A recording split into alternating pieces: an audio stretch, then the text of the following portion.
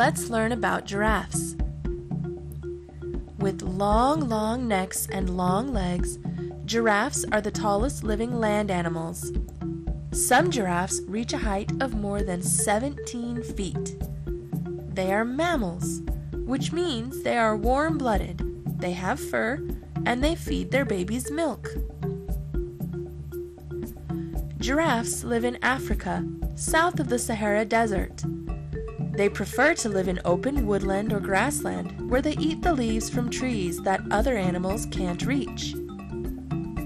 Giraffes are herbivores, or plant eaters. They can eat leaves from acacia trees because their long tongues and tough lips let them eat around the thorns.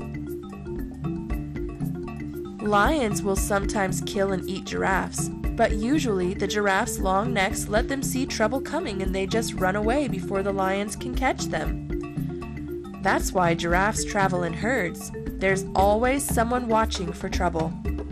To stay safe, giraffes stay standing up almost all of the time. They eat standing up, they sleep standing up, they even have their babies while they're standing up.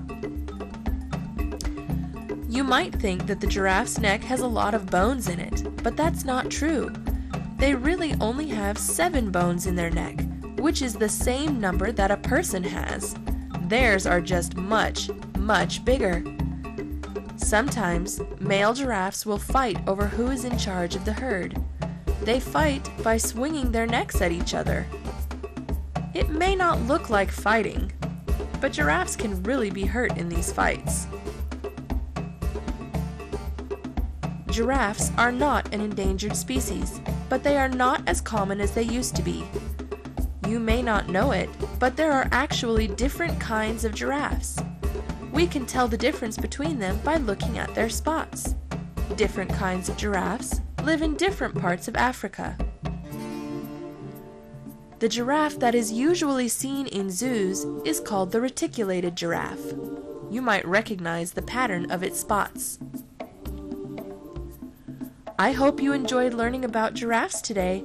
Goodbye till next time!